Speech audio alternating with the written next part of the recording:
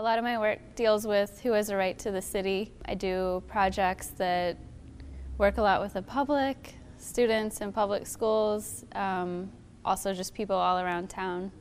I feel fortunate every day that I live in a city where I feel like I can reach out and work with so many different people. I think it's so important to avow that support, and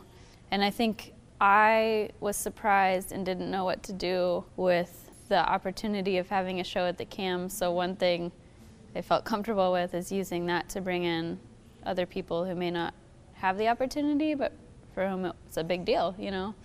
The challenge was how to represent some of those works that have happened outdoors in the city and, the house I grew up in